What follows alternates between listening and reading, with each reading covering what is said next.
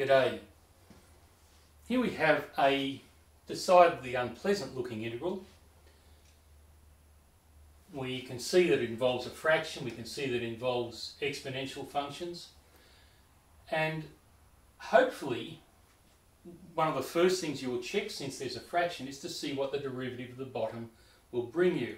Well, if we include the square root sign, we're in a little bit of trouble, but if we look at the contents of it, the derivative of x plus e to the x is 1 plus e to the x, which is what we have on top.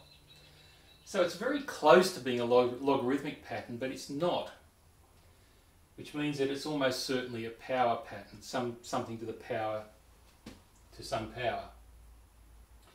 Now, I have shown you a pattern to analyse this, but actually I will show it to you. I was going to show it purely by substitution. You can see I'm doing this on the fly. What we're trying to look at is when you have the derivative of some function to a power, sorry, let's write this larger. When you have a derivative of some function to a power, we get n f to the x n minus 1 times f dash x. That's what we get. And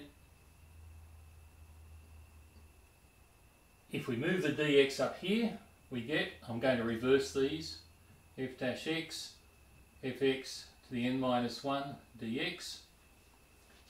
And if we integrate, the integral of the derivative undo each other, and this is the solution we get. That's the pattern we're after. Now, there's our derivative, and here's our function to a power. Let's put it in that form. I'm going to leave a little gap for numbers, so I'm going to put 1 plus e to the x. That's our derivative. I'll keep it underlined. And then we're going to write our function, x plus e to the x to the power of half dx, actually power negative a half because it's on the bottom. I knew I was running out of space here. How does that pattern compare with what we've got? Well, we have a function to a power, we've definitely got that. We have the derivative of the function in front of the function, the derivative of this is that. All we need to get is this number right. So we need a number here which is 1 more than that. What is 1 more than a half?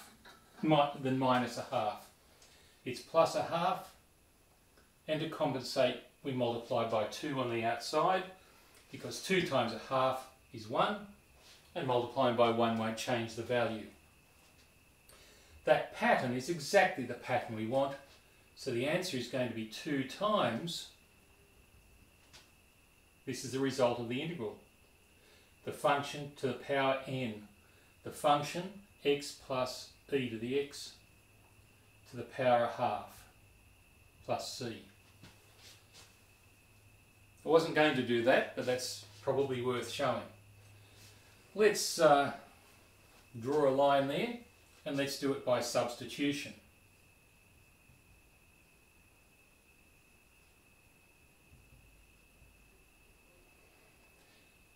Which would have definitely been the way I was taught at school.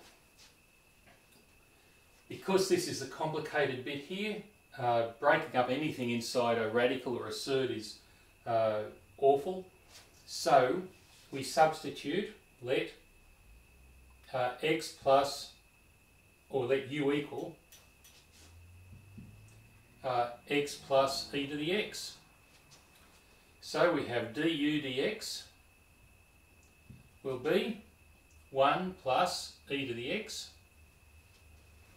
and that means du equals 1 plus e to the x times dx.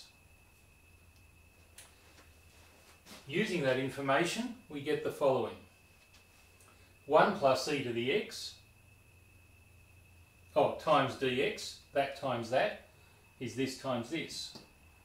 That's exactly what we have. So all of that top part gets replaced with a du, So we leave a 1 there. And this bottom part, the x plus e to the x is worth u, so we get the square root of u. This is a much simpler looking integral. So this is the integral of u to the negative half du, which is,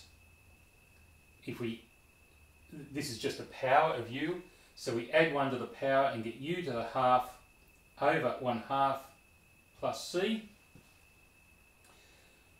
We've run out of board, so I'm going to head across. Dividing by a half is like multiplying by 2.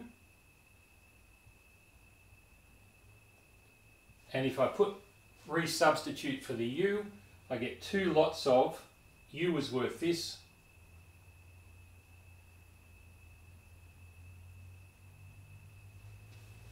And there is the same result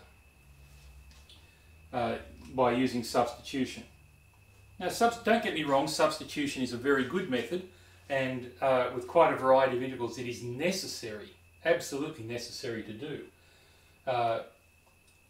But sometimes if you recognise a pattern where you need the derivative out the front and you need this number 1 more than that, sometimes the pattern will help you get there a lot faster. So is it worth learning the pattern, or is it worth being able to derive the pattern very quickly? I leave that for you to decide. Both methods are good and both are good to practice. Again, I hope you've enjoyed this work, and I thank you very much for watching.